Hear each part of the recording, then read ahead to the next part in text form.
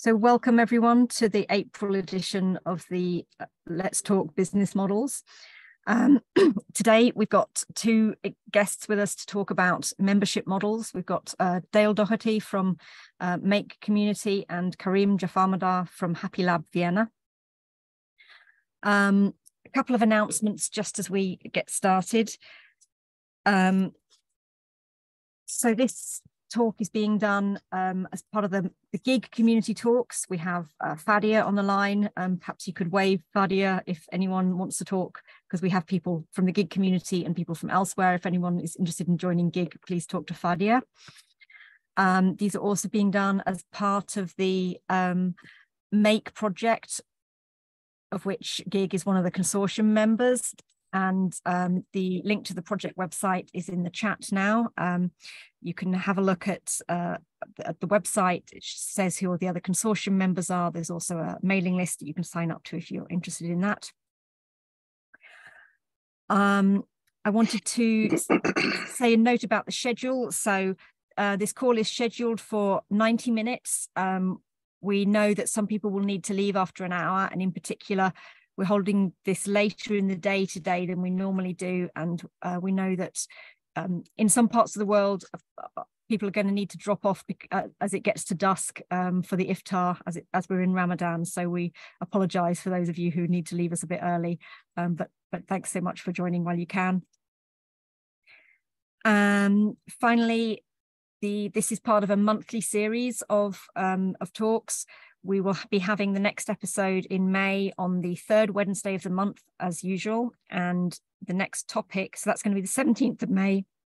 And the topic we've selected for then is edutainment, and how makerspaces can be creating revenue out of bringing the public into makerspaces in a way that is can engage people who didn't really think they were part of the maker movement. So we'll be sharing more details about that in the next couple of weeks. So thank you all for joining us today. I'm going to now ask each of our speakers in turn to introduce themselves. And Dale, perhaps if we could start with you. Sure. Excuse me. Can you hear me okay?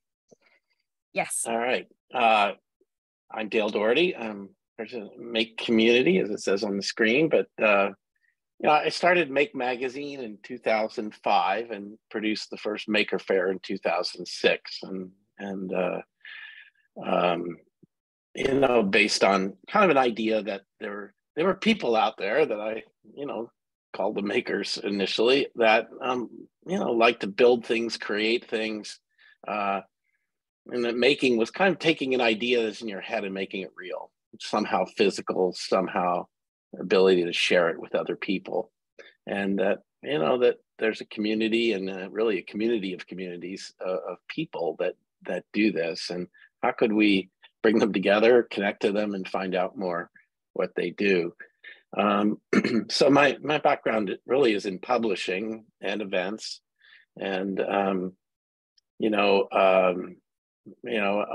we've gone through a lot of different times through COVID and things, but this year there'll probably be 80 or more maker fairs in the world. But before COVID, we had about 200 a year. So it's slowly starting to come back. But I think it's an interesting time. We're not necessarily post-COVID, but we're approaching it somewhat. Is how spaces in schools come back and community spaces. I spent a lot of time. I'm also head of Maker Ed. It's a nonprofit that really looks at how do we spread maker education through schools, libraries, and other organizations. How do we get more kids the opportunity to make things? So is that sufficient as an intro, Anna? Yeah, that's great. Thank you very much, okay. Dale.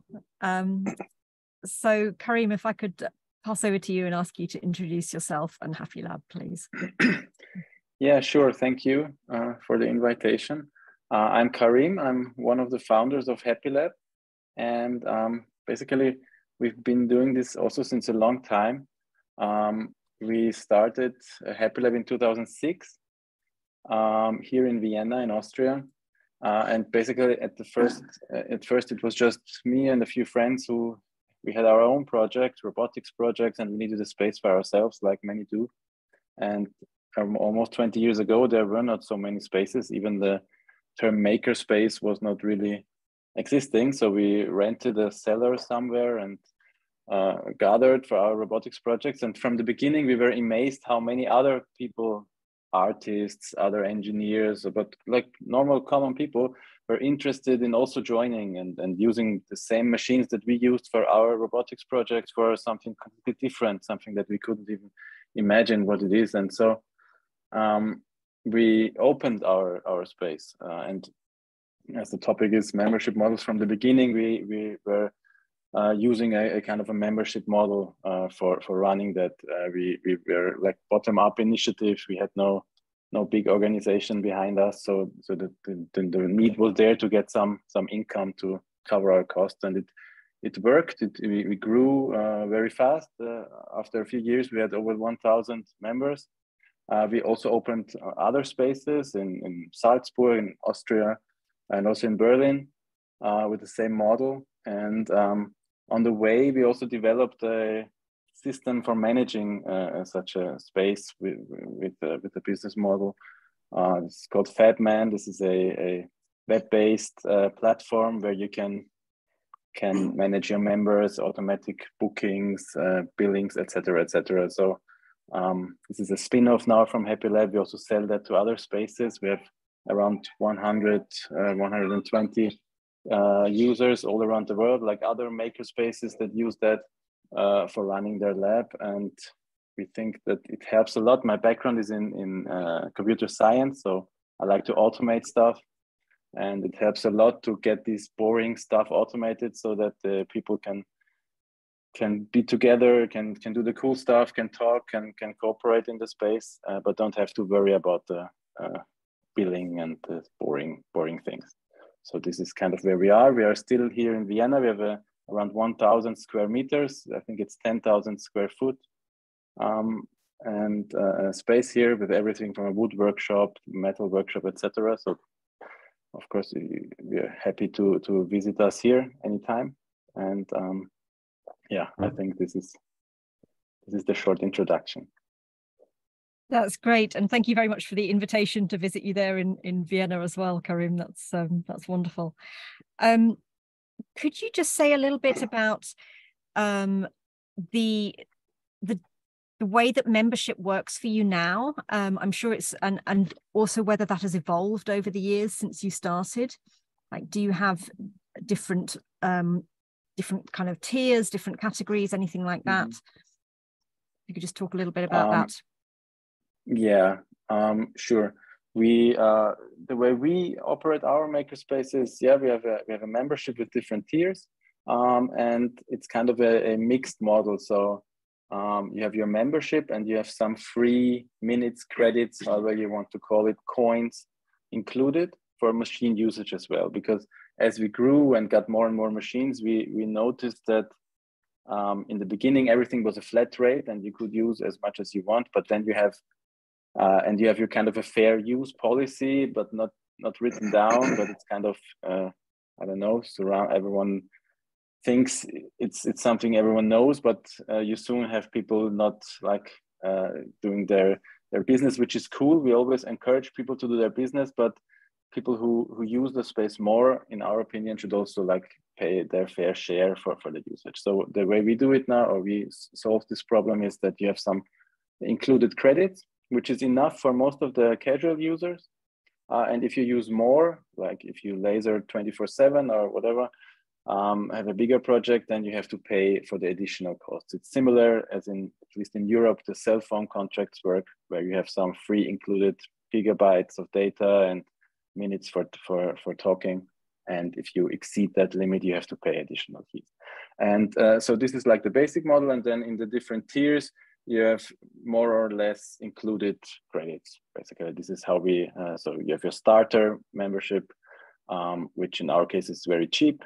And like you can start with that, make small projects, but then as you grow also as a maker, or if you business oriented, as you grow your business, you go to a bigger tier where you have more included credits and can make bigger projects with that. So this is basically how we work. We do not distinguish between, because I know many do that, we do not distinguish between private memberships and business memberships. We had that also. We tried many different things. We didn't like that at all, because people didn't tell us anymore what they do, because they thought they can have the cheaper membership if they don't tell us that they're a business, and then you have all those people doing the really cool projects and don't tell you about that because they fear they have to pay more. And we said we don't want that. Also, the boundary is often not clear. When does something start to become a business and when it's still a hobby? So we said we just make a flat fee for everyone. Yeah, this is one of the outcomes we had through the years. That's really interesting. Thank you for sharing that. Dale, if I could come back to you and ask you to just talk a little bit about the sort of the subscriptions and memberships and how that works for Make, and I'd be particularly interested in learning sort of how that has evolved and any of the lessons that you've learned over the years from that. Thank you. Yeah, sure. Yeah, so I'm not coming at it from a space model necessarily, but it's the basic ideas. What's a business model for a magazine, at least as I started, then what was the business model for Maker Faire? At the time I started Make, a lot of magazines were ad supported, meaning most of they got a small amount of money from subscribers, but the bulk of the money came from advertisers. And I didn't think there was much of an advertising market for Make magazines, so I couldn't go with that model. And I needed to have subscribers, and they needed to pay more than typically they might pay, maybe for an ad-supported magazine, I'm just making up some numbers, but like $10, I needed them to pay $30 to $35. And because we didn't have advertising, and it basically worked to get us going. And that's continued to be an important part of what, enables us to do it, is to have subscribers that are willing to pay for getting a magazine. And similarly with Maker Faire, maybe, when we first started it, I didn't know if we could get sponsorship. We ended up getting some for a while, but it's not always predictable. And so we, sold tickets, and some people say, well, why don't you make it a free event? And some Maker Fairs are free because they get sponsors to put it on. But we also kind of felt it was important for people to pay for something and they value it in that way. So it's at least, being fairly transparent. So, and I'd say, it's kind of whether you're a nonprofit or for-profit, it's kind of the same challenge, is like who pays for it. And the problem a little bit with sponsorship, as it is with in a nonprofit, is you have to spend a lot of time going out and getting money to pay for your ability to serve a group of people. Now, if you can find, corporations or others, foundations or things that want to serve that, want you to serve that people, that's great. But sometimes there's a big mismatch in what they want you to do and what you want to do. And so, getting people to pay directly for the services they provide is, gives you the ability to be pretty responsive to the really your customer. Make used to be called Maker Media. It had some investment and other things, and kind of that sort of failed in 2019, and I took it over solely in that time. And I've been trying to build a little bit kind of an association model for Make, that we have members, who include subscribers, but for us to be able to do what we do and serve the community, we ask people to become members. Now, to give some numbers, I mean, it's probably not that significant, but it's, subscribers, we have about 40,000 subscribers, and that's a pretty good number. But, trying to get membership in association with that is about 2,000 members, or a little bit more than that. But, I still feel that's kind of important. I mean, if we value this,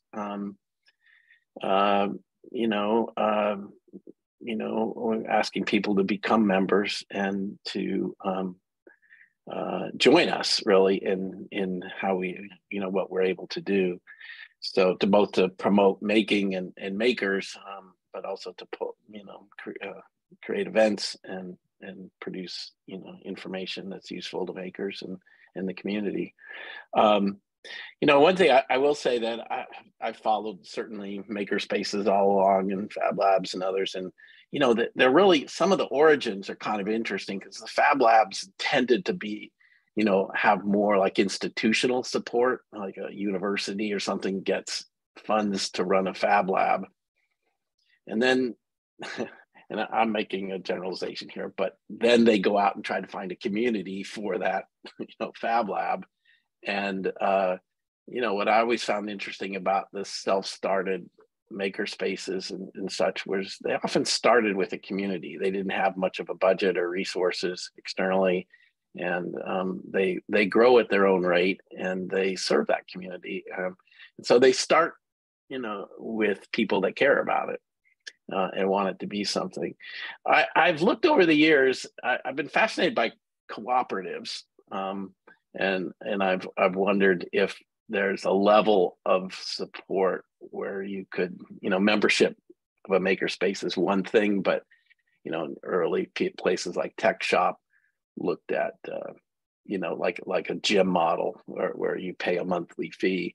But it's kind of the trouble with that ways is that people come in and out pretty easily. They could join for a month to do a project and then leave, and so you have these, gyms typically.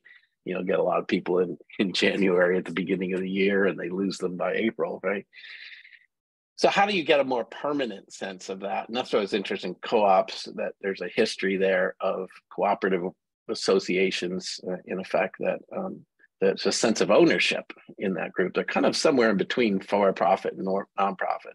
I haven't really found a makerspace doing that yet. I mean, I think there's parts of it, and there's at least in the US, and I think in other parts of Europe, there's a set of laws around co-ops, how they run.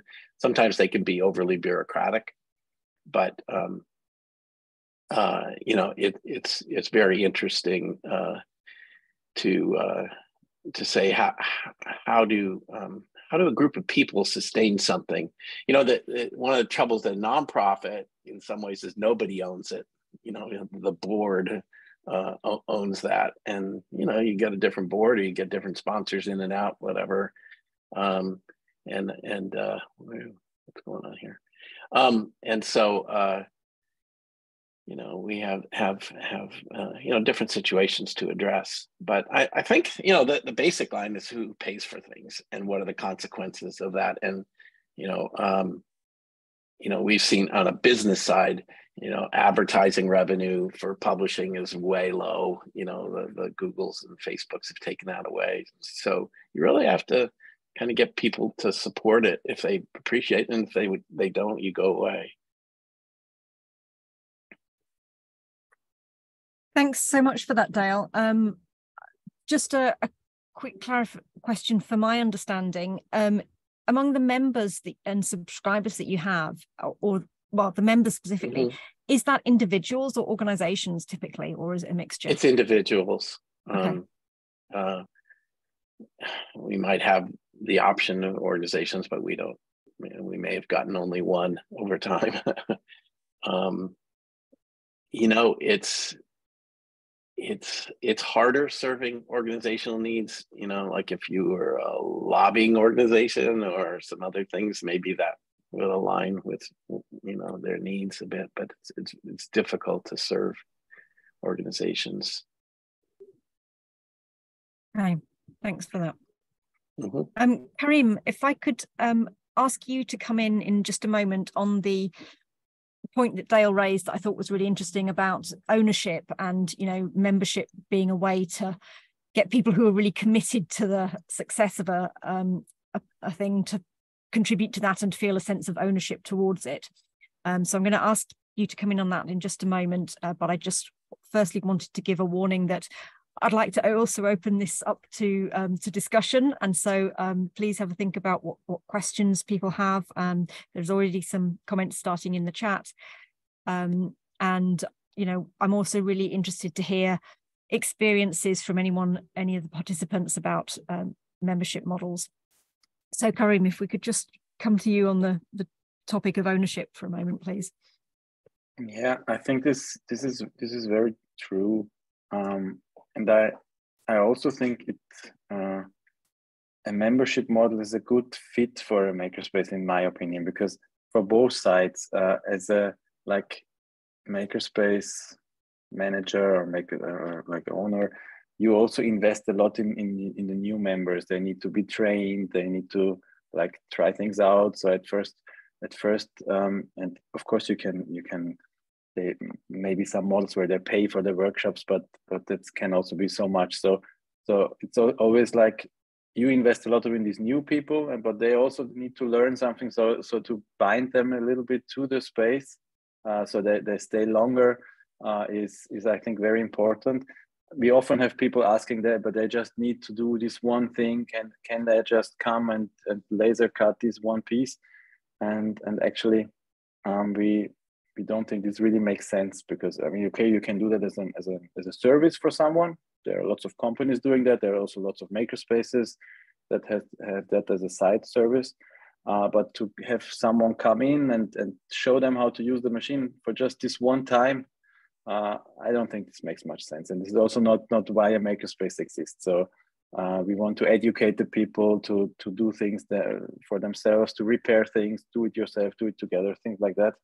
And this also only makes sense if they like feel kind of connected to the space. And even though we are kind of officially a for-profit organization running the space, and so our members are more or less basically just the customers, but I still have this feeling that they are more connected than just when you go buy somewhere in the shop. It's kind of and this is for sure through this membership model. Of course, you have the problems with the gym system, that people go on and off and want to only pay for the time that they really use the space. But yeah, you can try to at least automate again lots of stuff here, so that you don't have work with that at least, and have some incentives that they still stay at the space. So for example, during COVID, we had to also for some months close our space, like probably most of parts of the world. And I'm very glad that we have this membership model, because most of our members just kept paying us because they saw the need. That they kind of that of course we still need to pay rent and have all our costs. And it's also like a very resilient model, I think, if you have kind of your community, your members taking care of these shared costs.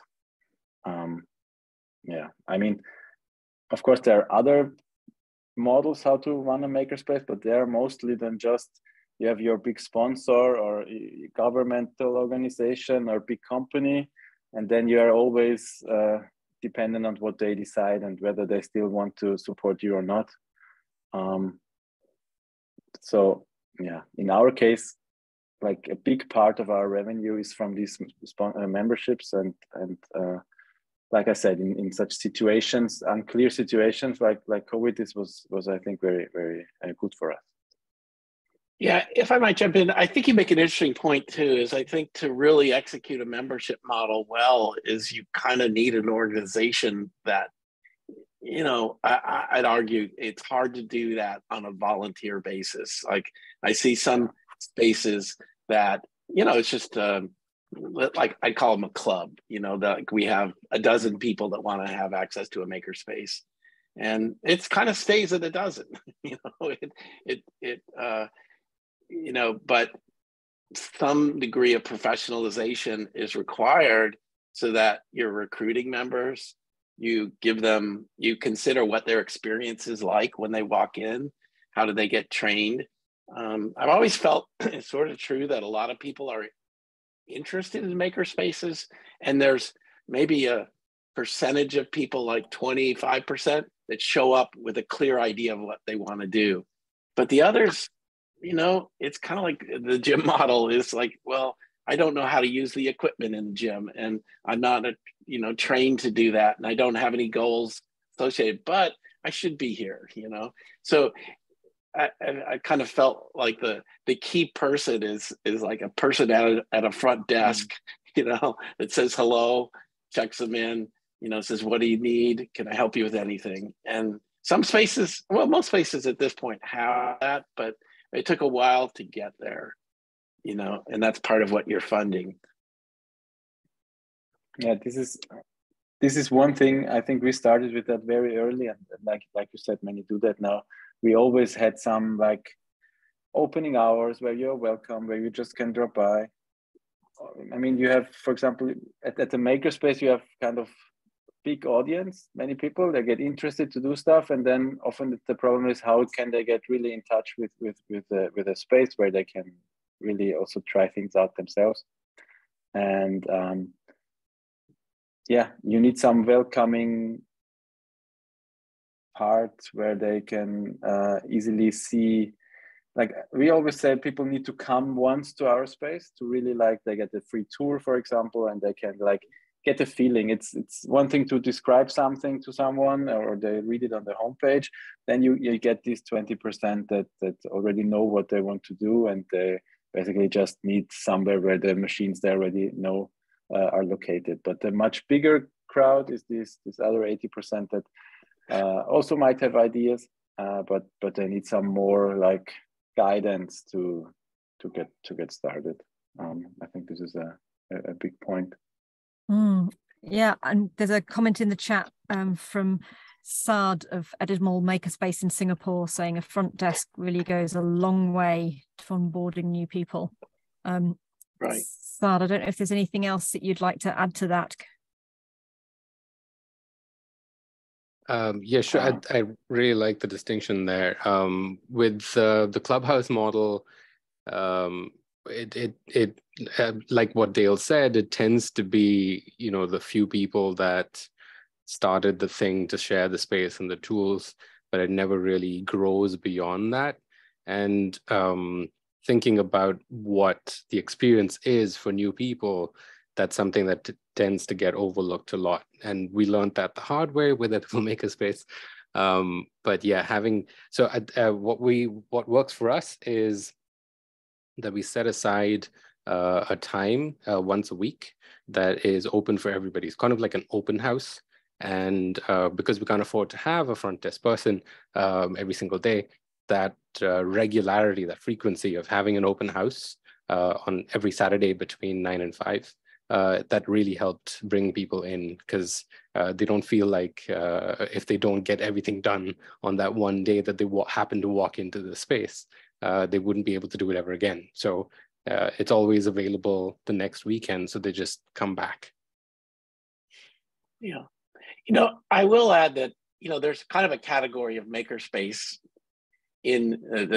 that's increasingly in universities and community colleges and, probably high schools and other places, that it's not a membership model. It's really paid for out of the school budget, and they operate a little differently. They may actually have students become members, usually because they want them to be trained and other aspects, safety training and things. But the funding is very different there, and they kind of have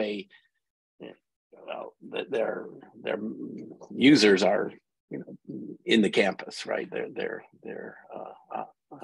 available there, so the recruitment is a different thing. But I think largely what we're talking about here is independent spaces, community spaces that really don't have that kind of granddaddy or whatever to pay for things. I'd love to try and bring in an alternative perspective, because I very much agree with what you said, Karim, earlier about it being quite a natural fit for a makerspace to have members and to, you know, have the community supporting it in that way. But I also know that in some places, makerspaces are wanting to work with communities that have very little, if any, disposable income. And, you know, so there can be a challenge in creating impact for the people you want to work with if you were to require them to pay. And I've had conversations with some of the people on this call in the past about things like this. I'm wondering if Omar or Martin is available to jump in and just talk a little bit about challenges of getting members to pay.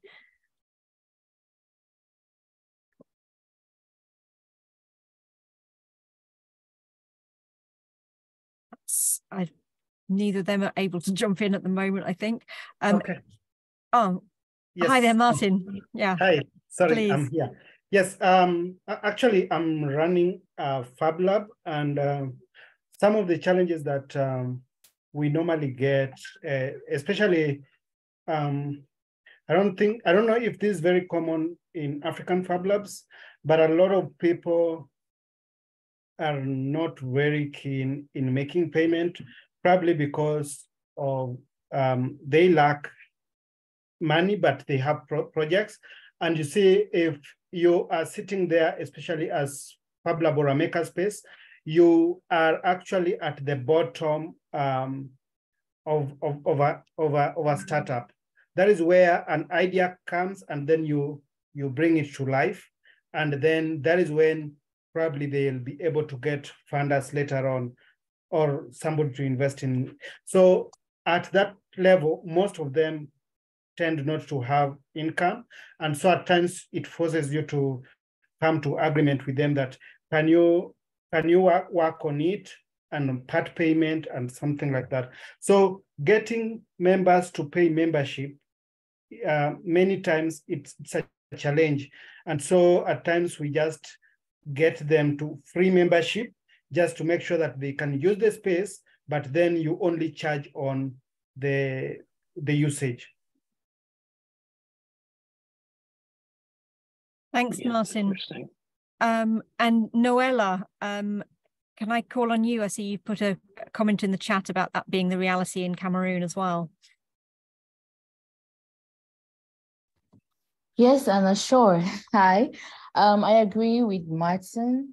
And I have a question now on how, based on what everybody's sharing and the kind of membership models and the payment plan where people pay as per what they use. We have this issue with makerspaces and other production labs. Like if I'm coming to a makerspace with a project, for example, it means that I have to probably learn how to use these things. But whereas I can just go to a production place and just get it done there. I mean, I'm just going to pay and get it done and take it out. So I don't know if the speakers have some experience in this kind of areas, and how do they reinforce the sense of community, of creativity and independence in making things in their spaces?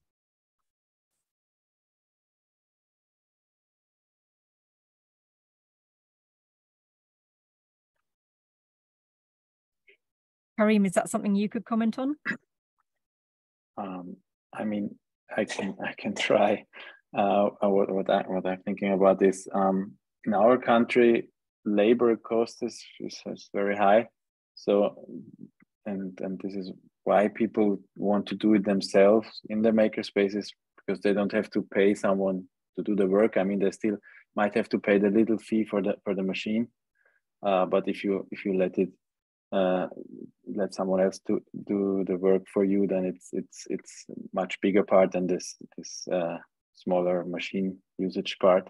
So this is like at least in Europe and probably also in the US, the biggest reason why someone might financially might decide to do it themselves. And there are lots of other good reasons why do it yourself might be better in product development, because you're much closer to the prototyping, and you see the you might see some errors already that you can work around or have new ideas. So there are more reasons, of course, but just financially talking, this is how we approach this. I mean, we also since a year or two offer services, and then of course, if someone wants a prototype done, for example, there are these two options. If the service is too expensive, they still can become a member, and many do that. And we are mainly still a makerspace, but we've seen in the past some mostly startups might not have might have some funding, but do not have the resources to do it themselves. So then we jump in and we have experts doing that. But that's for sure much more expensive than the way, but also like faster than the other way. So this is kind of how I see that. And of course, also to Martin, I also like at some Fab conference a few years ago, I also talked to some people from Africa and India, and for sure there are other problems there. Getting people to pay for the membership, but even in our country, there might be people that cannot afford the membership and might have a nice project, but still are waiting funding or something like that. And we often work together with funding agencies or business incubators or things like that, so they can get like they pay for the membership of these startups or of these companies. So this might be also a model if you're still like working on a membership base, but then have other people pay for the membership fees of the actual makers. It might be something to think about.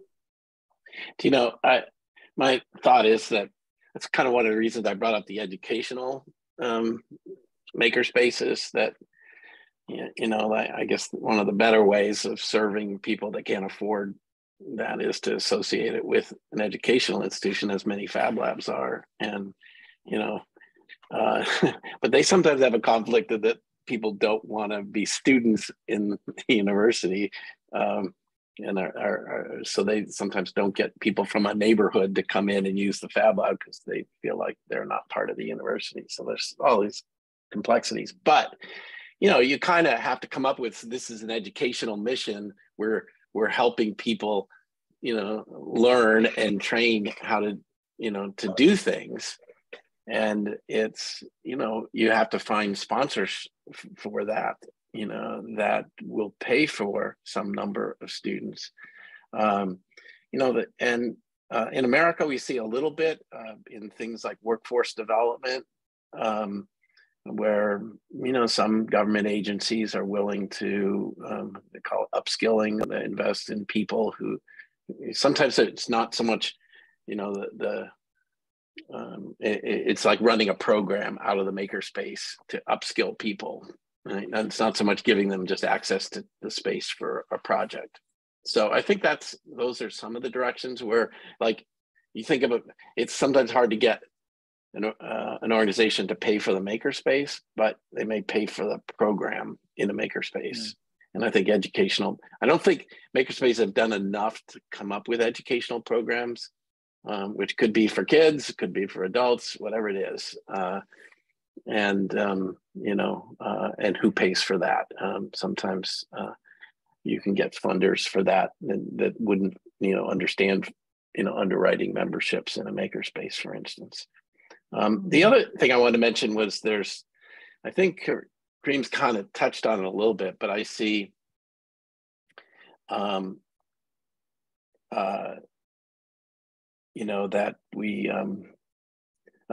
you see professional makerspaces, what I call them. In other words, these are there's when I visited a piece on it called Inventopia in Davis, California, and it's really intended for people with startups coming out of the university and kind of incubating a project. And they don't really want a lot of other makers or other people around. It's the same equipment, same space, but they kind of have a small space inside of it. And they run their business, the startup business out of there. But it's usually not a public makerspace, and they're getting grant funding or whatever to start their business.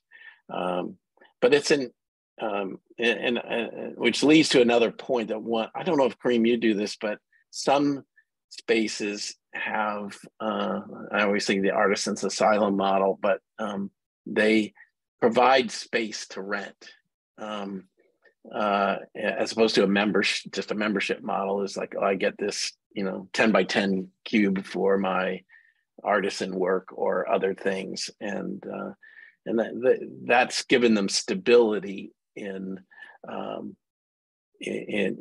people renting for 6 months or a year, as opposed to coming in and just doing a project, and they get to, organize that space, leave equipment or projects out. Yeah, this is a good point. We are in the city, so we don't have these huge places, but we do have desks that you can rent, but not like you can also individually rent them. But what works good for us is we set up a residency program. So again, like someone else pays for the residency program, and then we interesting projects. We often have calls in different directions. So sometimes design or circular economy, things like that, and they apply to us, and we can then select a few, and they can have this space here in our space and work here 6 months on their project, develop it together with us, with help from our people when they need some prototyping or something like that. But mainly work on their own, but use the machines and the equipment they have here and the community to involve their idea. And this has been very successful also for us to attract new people, to get interesting projects going on, and also that's a good idea for outreach afterwards, because you have those nice projects. This is something we've been doing since a year or two now.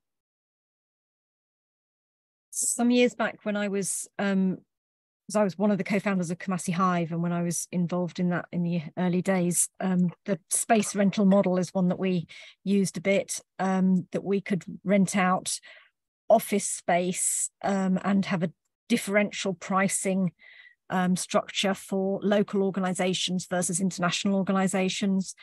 And we were able to use that a little bit to subsidize some of the kind of free community membership of people not based there permanently, but just coming in to use the makerspace. Yeah, I'm really interested to hear other comments about this. Just there's a question, Martin I think, has a question from in there. Yeah. Oh yeah, sorry, I wasn't. Yeah. There's a question. Do you want me to read it? Yeah, great. Go ahead. Just see, Martin asked, and I think Karim, you probably are more in this. How much investment goes into the membership business model? What values do you need to give other than machine usage and trainings? I'm just here. From Martin Olu.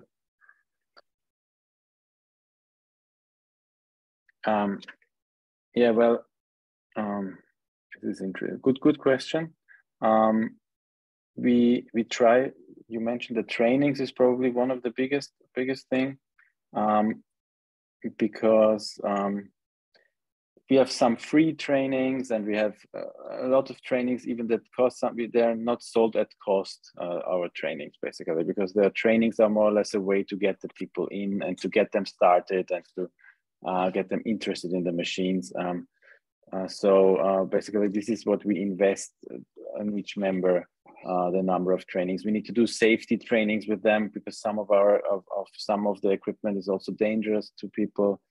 So this is for sure something to consider, and something you also need to consider somehow is people also make mistakes and things break all the time. So my lab managers here, I don't know, more than 50% of their time they're just fixing stuff that broke, and you normally cannot charge all our people those costs, and you might get some insurance here or there for some things, but also like these this is something you often forget, that machines. even if you buy very high quality machines, they're used in the space by not professional users that are not doing this the whole day. So naturally things break because some small mistakes happen, and most of that cost is basically on us. We try to charge some small fee, or if some like if you need buy some materials, you might be able to charge that, but you cannot charge the full thing on your. Also, if I would Karim, do that, it would be too. Yeah, sure. Yeah, Karim, I think one of the things it might be asking a little bit is, to some degree, software to manage membership. Or I mean, it could be a spreadsheet, but you talked earlier about how you have a system for doing that. So I've seen different places, but you have to keep track of when they join, when they paid, when they're overdue, when they come in, are they a member or not? All that kind of thing is a kind of investment in software, at least. Yeah. Yes. I mentioned this in the beginning. We developed a system for that, which is also a subscription-based model. So we like the membership model everywhere, also with our software. Because again, if you're starting a makerspace, you don't probably have the money to pay someone to build the software for you, and or to invest there a lot. So yes, but this is a big part, and with a spreadsheet, I mean, you can manage maybe 20, 40, 50 people, but at some point this doesn't work anymore. You don't know everyone anymore. There are all these safety issues. You need to make sure that probably for some machines that only the trained people are allowed to use them. And if you don't know everyone anymore, you cannot check that without the automatic system. Even if they automatically pay with you by, I don't know, credit card, sometimes this doesn't go through, and you need a way to send them the invoices again, and to get your money at the end of the day. So yes, I think something like that is needed for sure, and I think our solution, Fabman, is one of the easiest on the market that helps here, and this is exactly for makerspaces. There are lots of systems for co-working spaces, but they have different problems, other kind of problems, and the makerspace market is very small, and so there is not so much going on, and not many big companies are focusing on the makerspaces. Yeah, that definitely rings true. There's a question also from Dawson, Dawson Sumange. I don't know if you're able to unmute and ask that yourself. Yeah, okay. It was not like a question, but it was appreciation to Dare. He was trying to explain the concept of how we can overcome the challenges, especially on the issue of, he was trying to explain the issue of, I mean, the cool concept, how to learn and get through the challenges. Yeah, because I'm from Tanzania, and we are trying to organize ourselves so that we enter on the system of makerspace. And now, even tomorrow, we will be having an event with artisans. Yeah, familiarizing them with the whole concept of Fab Lab. Yeah, so we was also assuming the same, because as Karim was trying to explain, there are a lot of challenges we have noted, but us, because we are new, we want now to see how we can organize these artisans, bring them in a Fab Lab, as a Fab network. But also we would like to see, there are some artisans who don't have tools, but there are others with the tools. So we want to see, okay, if we have this Fab or makerspace, how it will be helpful even to others, and make people of these artisans get connected now. Yeah, so that's I was appreciating that the concept of the explanation from that was bringing me a hope that, oh, so we can manage now. Yeah. So it was like appreciation, not a question. Thank you. Okay, thank you. Yeah. Yeah. Sorry for misunderstanding, but thank you very much for expressing that. Yeah, actually, yeah. Thank you. If other people have comments or questions, please feel free to put your hand up or type in the chat. And Saad asked, would having makerspaces in community college environments be a good idea? Have you come across examples of this? Yes. In California, there was a program to put makerspaces in community colleges, a government program. And I think I was an advisor to that program, and we got 24 spaces in that time, and many of them have outlived the program. On the Maker Ed site, you can find a newsletter I'm writing there, and I profiled the Sacramento City College makerspace, which just kind of moved to a new building and expanded its services and offerings. So, but I think it's a wonderful example of reaching students who probably, from the maker movement's point of view, reaching students who don't know a lot about making, often don't have any experience with projects, let alone the technology in a makerspace. And, what I found there was that they actually formed a really nice supportive community there. So, a lot of people at a college their experience is just classes. I signed up for a class, and this is more like a club, or walking in and people say, hey, how you doing? And what do you want to do? And do you know about this or that? And so it's very welcoming.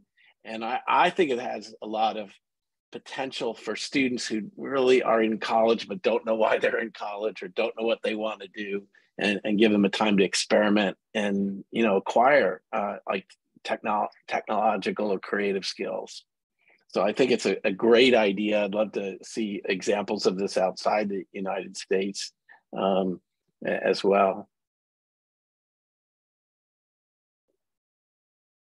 I'm just trying to remember the name of it. It escapes me at the moment, but in Ghana, there is a Fab Lab that was set up very, very early in the history of Fab Labs. I think it was the first one outside the US, actually, was attached to a kind of TVET college, a technical vocational college. So sort of somewhat similar.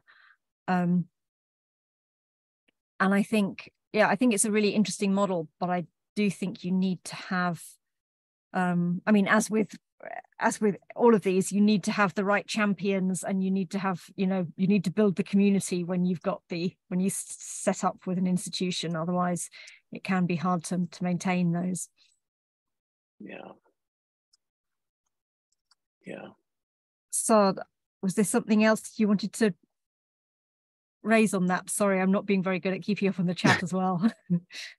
No, I appreciate what Dale has shared, and I was just looking in and to the Maker Ed thing, and it's beautiful. I think it's got a lot of potential, because I'm trying something out here in Singapore with the libraries, the public libraries, and Singapore has it's got some pretty shiny libraries, but there are 4 branches are scattered around the island country where there are makerspaces, and they have been for quite a few years now.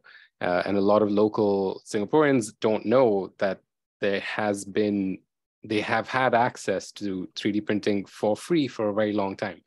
In spite of the library doing its best efforts of doing outreach and trying to get people to come in and learn about 3D printing, the uptake has been quite low. So we're trying something new to make it meaningful, and the new library is designed for accessibility and inclusion. It's wheelchair accessible, and it's got a lot of accessibility features in it. So the makerspace, I'm trying to do and focus on assistive devices, or making 3D printing for persons with disabilities. So we just got started on this. I don't know how this will progress, but all of the things that are being discussed right now are very much going to have a part to play in how this plays out. I mean, we're trying to get people to come in and do something meaningful with the skills that they gain, and not just, you know, do one course and then disappear. It's like, okay, I made a little, you know, keychain. I know how to 3D print. I'm great. What do you do with that? Is the question that keeps getting asked in some of these makerspaces. So we're trying it out, and I think the community college model will be helpful to look at. So I'm going to look at all of those as well as I can find. Yeah, libraries are a great place. You know, it kind of, I think the challenge, I mean, and I think you can look to countries in Europe and the United States for this. And again, you know, we started with none of this, and, you know, we have something, and to some degree we've lost some of this, and we have, you know, it comes back in other ways. So it's not like just a progression of, you know, growth. But, you know, ultimately we're trying to build an ecosystem here for makers. And, you know, it would be great, you know, to have the library offer something, and have the community college offer something, to have community maker spaces and fab labs, and they complement each other. You know, early days, there was a little bit of competitiveness between spaces. Oh, you know, we're this space and not that space. And I think over time, you know, we want communities with lots of different kinds of spaces serving different people and different needs. They might, you know, a library makerspace, for instance, might not have a lot of advanced equipment beyond 3D printing. It may not be able to have, like, you know, woodworking and other equipment in it. But, you know, if people can get access to some kinds of making, some kinds of even kits and things, that's a really great starter set for them. And they can find other places in the community to do, you know, to have, and I think that's one thing that's changed. Instead of like having one fab lab in the community, you know, we really need to think of a network of spaces that serve different, you know, people and purposes.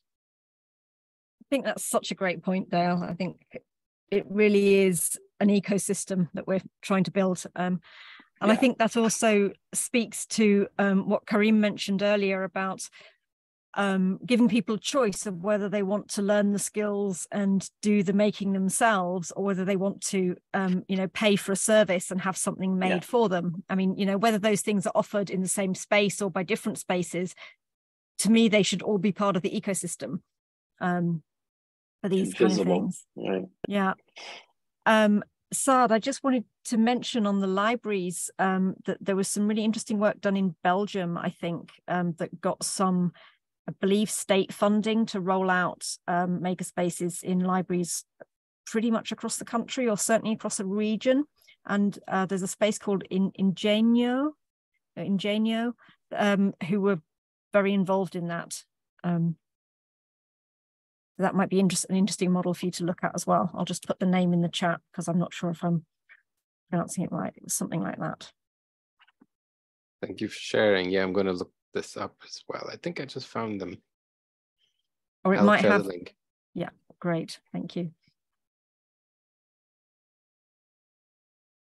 Any other questions, thoughts, comments, people with experience to share? Hello, this is Fernando from Buenos Aires here. Nice to meet you. Nice to hear all your sayings. Big fan of Dale. Know him for a long time. I'm a frustrated makerspace founder myself, along with some partners. In 2013, we tried to start up a makerspace in Buenos Aires called Neti. Not everything is invented, and it was quite of a ride. And we just couldn't do it. We tried. We tried to fund investment. We built up a community first of all with some pop-up events, and it was quite an experience. The model mutated into something else, pivoted into innovation, design, assessment, because that didn't need a space, that didn't need machines, that didn't need so much personnel, and ended up being something more of the spirit of the Fab Lab without the Fab thing.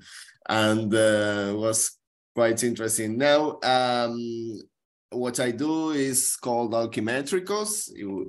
This is an open science, open STEAM toys kit, which is a project I have started 8 years ago, and it started as part of the result of trying to put up a makerspace. And I see, as Alchimetricos was born in a makerspace, I feel that I have a factory in each makerspace in the world where I can arrive with a pen drive and get out with a full kit we have already done that. Makerspaces and Fab Labs are like an incubator for us. Each time we find one, we know we have everything we need to replicate our model.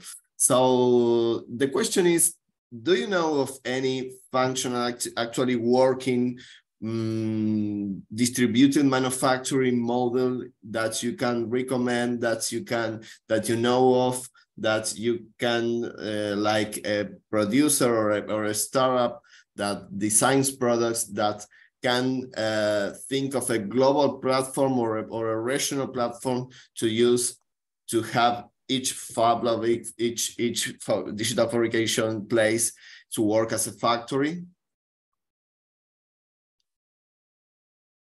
Yeah, I think I understand your question, and I appreciate it, Fernando. Let me just, I don't think there's lots of good examples. However, during COVID, I think the best example we saw, globally, is how things like face masks originated from one or two designs that were spread around the world, and people made them locally with the equipment in makerspaces. Now, I hope personally that our governments would look at that and say, what an amazing capacity. We need to invest in that capacity, everywhere, so that, well, it's not face masks tomorrow, it's something else, but we could make them locally and have that independence, if you will, from supply chains and other things that really, but I've seen a few commercial companies. There was a London-based one, Open Desk, that was trying to, furniture-based things where like they would find the local maker for these things. I just think they were hard to get the consumers in. The demand isn't there for the product, even though the capacity and the production is there.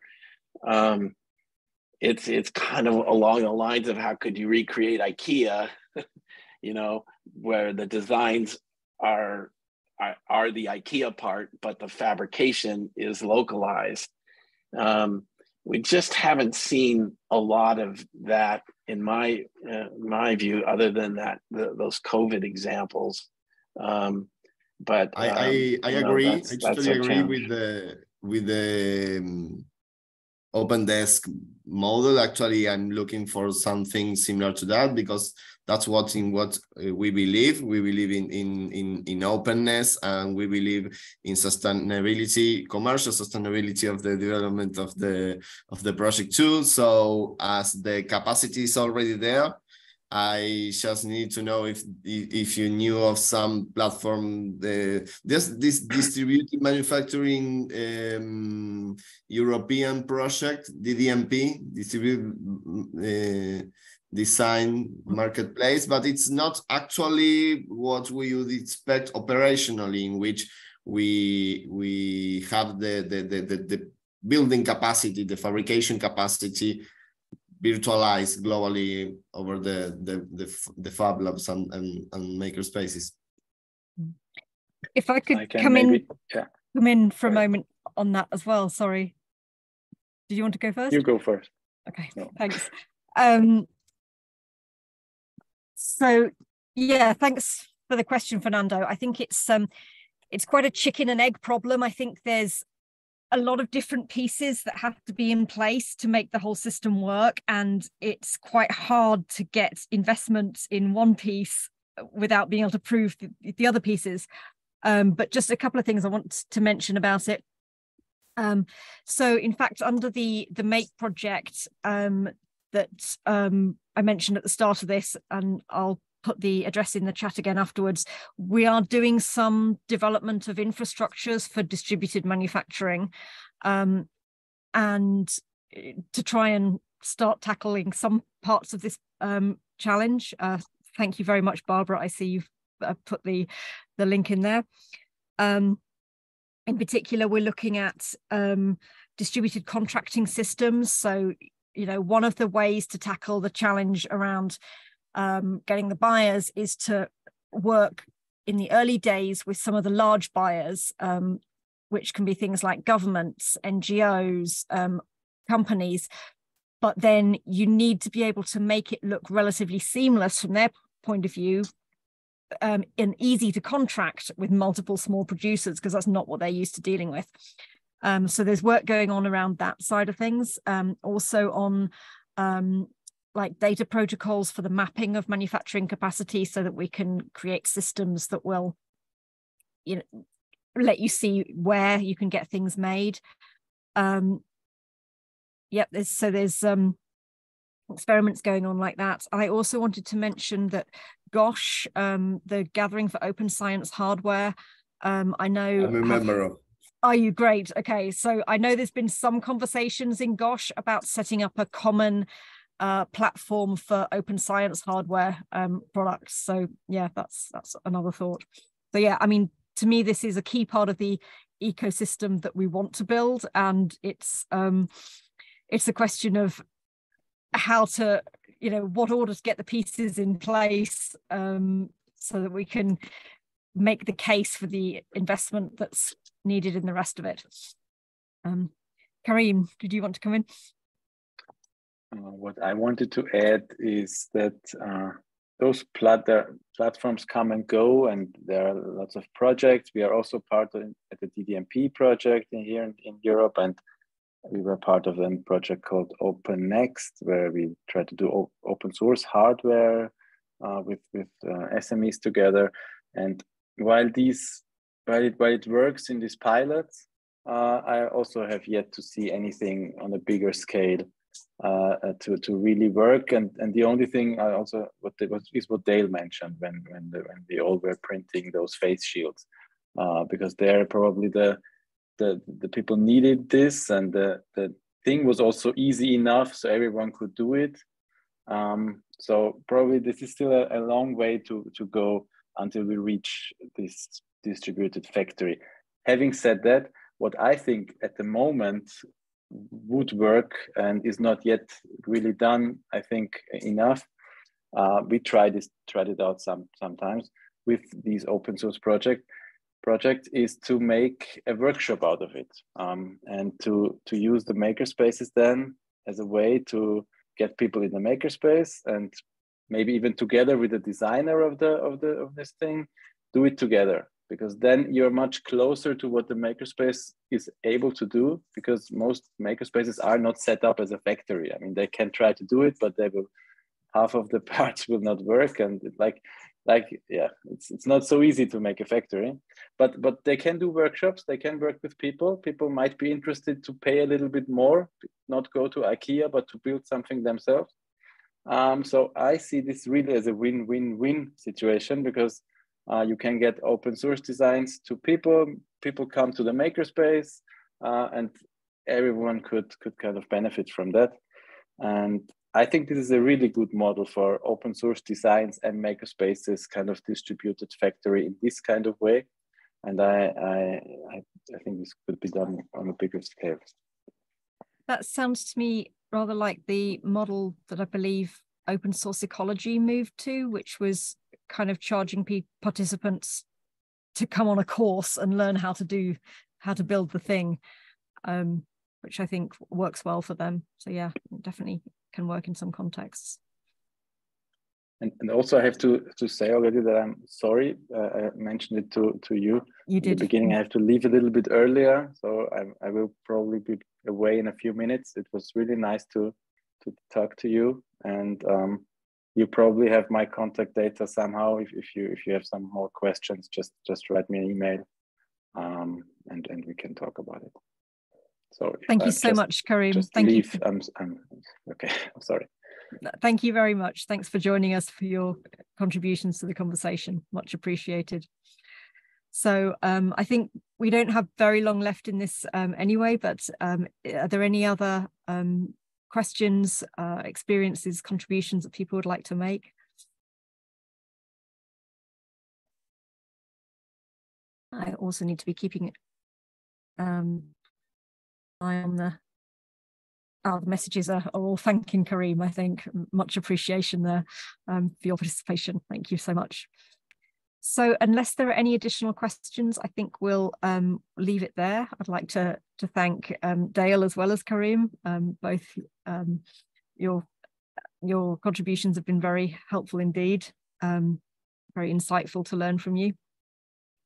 And just to repeat that we will be having another one of these discussions on the 3rd Wednesday of May, and that's going to be on the topic of edutainment. So thinking about things like events to put together kits, how we can bring in people who are not necessarily normally coming into makerspaces, and how we can use that also as a revenue model. So I'll leave it there for today, but thank you again, Dale, for joining us and for sharing your experience. And thank you, all of you, for participating in this conversation. Thanks, everyone. Bye-bye.